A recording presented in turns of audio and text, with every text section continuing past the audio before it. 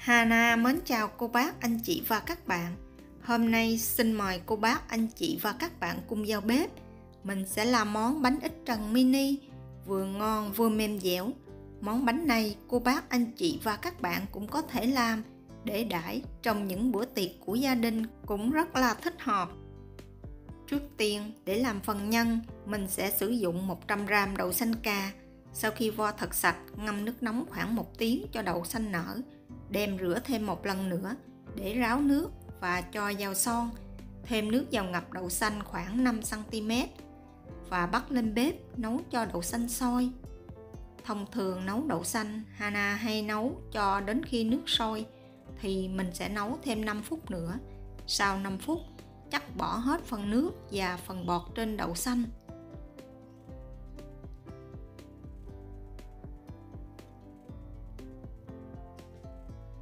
Sau đó cho đậu xanh trở lại bếp, hạ lửa nhỏ, nấu khoảng 10 phút nữa hoặc cho tới khi đậu xanh mềm.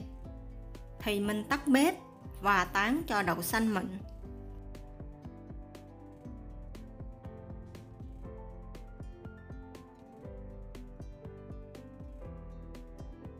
Để nhân được thơm ngon hơn, Hana sử dụng thêm 30g tôm khô.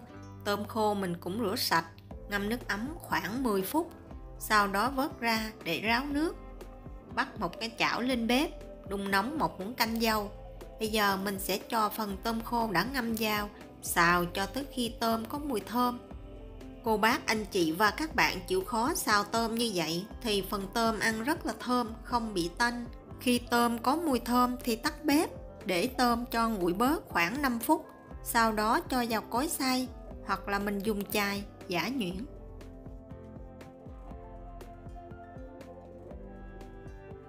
Bây giờ mình sẽ cho trở lại cái chảo lúc nãy, thêm vào một muỗng canh dầu ăn. Khi dầu nóng, cho 20g hành tím băm vào, xào cho tới khi hành vàng và thơm. Phần thịt xay Hana sử dụng là 100g. Mình xào cho tới khi phần thịt này săn lại.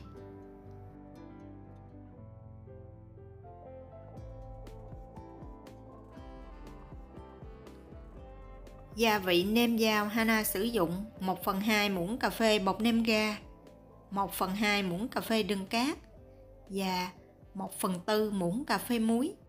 Xào cho tới khi phần thịt ngấm đều gia vị và chín hoàn toàn.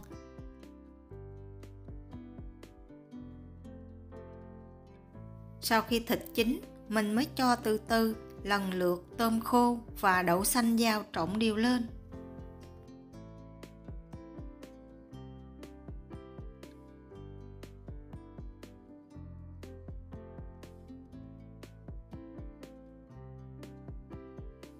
Để phần nhân được thơm và béo hơn, Hana sử dụng thêm 2 muỗng canh nước cốt dưa.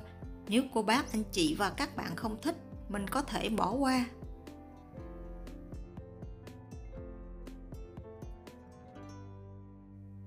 Và cuối cùng nêm vào 1/2 muỗng cà phê tiêu xay và 10g hành lá sắc nhỏ, 1 muỗng canh hành phi nếu có. Trộn đều lên và tắt bếp. Và để nhân cho thật là nguội. Sau khi nhân nguội, mình sẽ chia đều nhân ra, khoảng 5g trên một viên nhân. Hana chia được khoảng 50 cái bánh cho công thức này. Phần nhân này cô bác, anh chị và các bạn có thể làm trước một ngày. Bây giờ xong phần nhân, mình sẽ chuyển qua phần bột. Hana sử dụng 250g bột nếp, thêm vào 1/4 muỗng cà phê muối rây đều lại.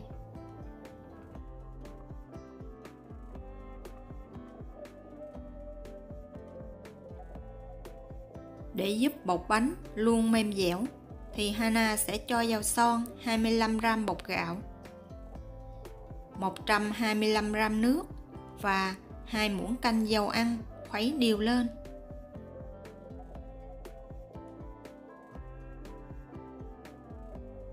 Mình sẽ đem hỗn hợp bột gạo này đem đi khuấy trùng ở lửa vừa và nhỏ cho tới khi hỗn hợp bột hơi sệt lại phía dưới đáy thì mình tắt bếp.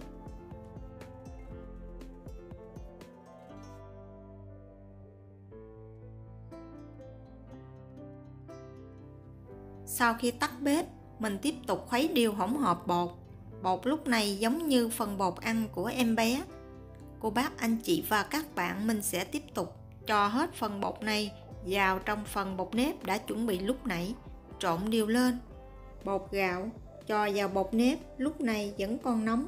Cô bác, anh chị và các bạn đừng để hỗn hợp bột bị nguội. Và dùng tay chà sát phần bột này cho hỗn hợp được tơi ra và đều.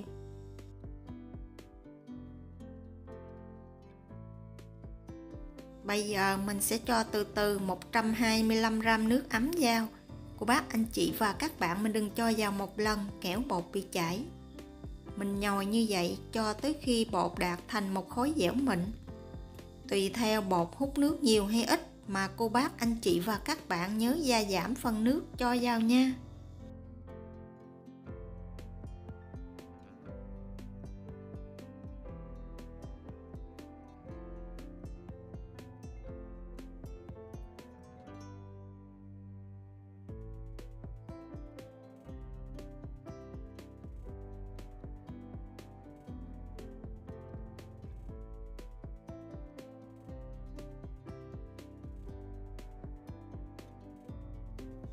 Để biết bột đạt hay chưa thì mình sẽ vo tròn một viên bột. Nếu phần bột này không bị nứt ra là bột đạt. Bột không quá khô cũng không quá ướt. Mình sẽ đậy kín phần bột này lại để khoảng 15 phút cho bột nở.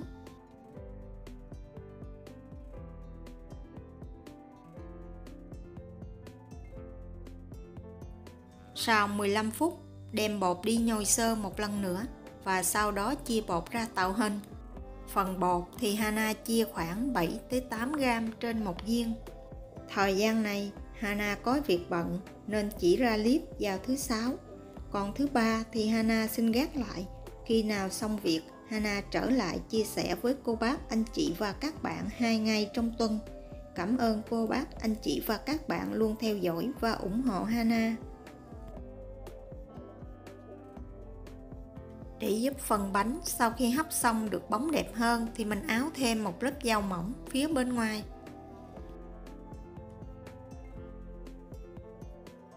Và đặt những viên bột vừa tạo hình xong lên một miếng lá chuối nhỏ, hoặc nếu không có, cô bác, anh chị và các bạn có thể sử dụng giấy nến.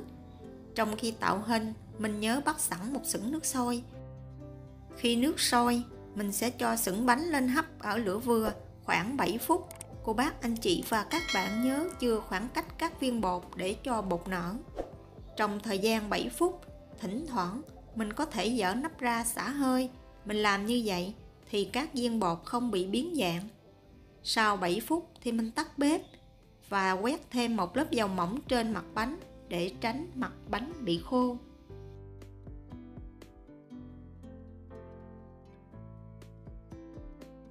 Phần nước mắm thì Hana sử dụng 3 muỗng canh đường cát, 2 muỗng canh nước mắm và 4 muỗng canh nước nấu chín. Mình sẽ khuấy đều lên.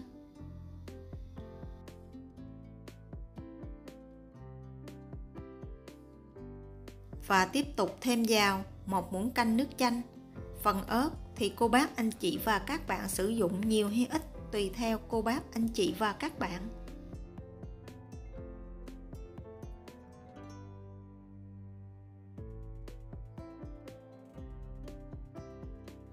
Để làm mỡ hành ăn kèm, Hana sử dụng nửa chén hành lá cắt nhỏ, 2 muỗng canh dầu ăn, trộn đều lên, đậy kín lại và mình sẽ cho vào lò vi sóng khoảng 20 giây. Bột bánh sau khi hấp xong với cách khuấy trùng này vô cùng mềm dẻo và rất là ngon. Phần nhân thì bùi bùi béo béo của đậu xanh và nước cốt dưa, có mùi thơm đặc trưng của tôm khô.